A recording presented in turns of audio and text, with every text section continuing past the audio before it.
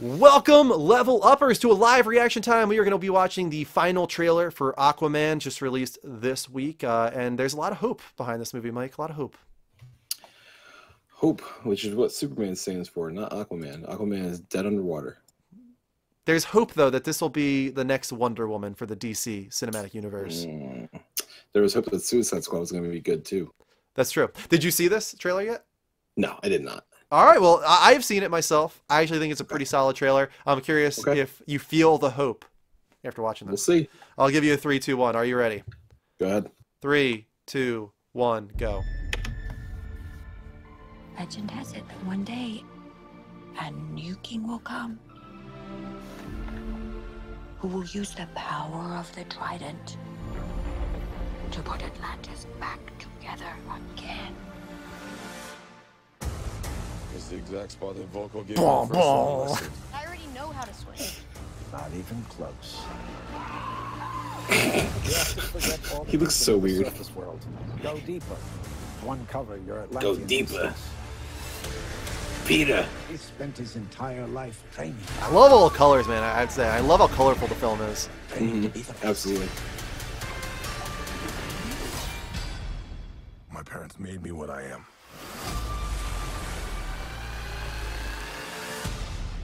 I am the protector of the deep. In this trident resides the power of Atlantis. In the wrong hands, it would bring destruction. I love the classic skin they had for the king. The true heir, it would unite above and below. The time has come for Atlantis to rise again. You must stop him. And how do you propose we do that? By retrieving this. Getting some like Uncharted vibes here, like very adventurous Indiana Jones type stuff. The war is coming to the surface whether you like it or not. Yeah. That's badass.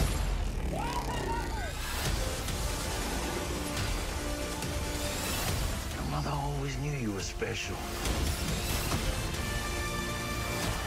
She believed you'd be the one to unite our two worlds.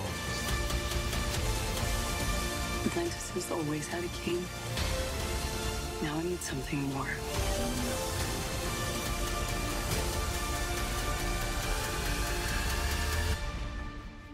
But what could be greater than a king? A hero.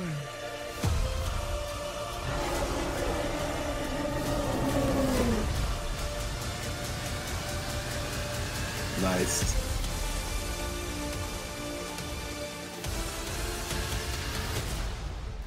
It's a solid trailer, man. It's a solid trailer. Listen, that is far, far, far better than anything I ever expected from that. Yeah, I man. will tell you the two things that stood out to me: the palette that they used, because It's got like a little bit of an Avatar has, thing to it. Right, it has like a mystique to it. It was bright without being too in your face, but also the music. I like his theme probably better than any of the themes in the current DC. You like it more than Wonder Woman's? No, you like it more than that? Far more than that. I like that. Yeah, I really like how colorful it is. It feels very adventurous. Like I was saying, like that they're almost going on this sort of trek for finding treasure in a sense, like going into the sands and the desert and into tombs. It felt Indiana Jones like, and I kind of dig that actually. Yeah, I have actually. I'm honestly everything else I've seen on this of Aquaman so far has been kind of it was like, all right, that was a cool part, but I think that's what I'm going to see a lot of it, like Justice League, where it was like, all right, that's going to be a cool part, but that's it. This is looking like it's going to be promising. I am actually.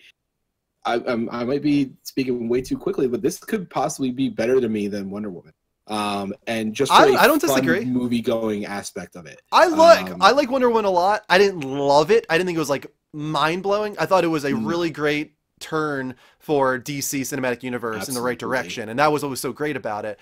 Especially coming off of all the time. Well, Johnny, they're underwater, so it's not SpongeBob. It's not gonna. It doesn't work like that. Like they actually have real physics there. I mean, how crazy is it though that Wonder Woman and Aquaman of the DC Cinematic Universe, not Superman, not Batman, those could be the ones that have the great movies. That's just crazy to me. That's absolutely crazy to me.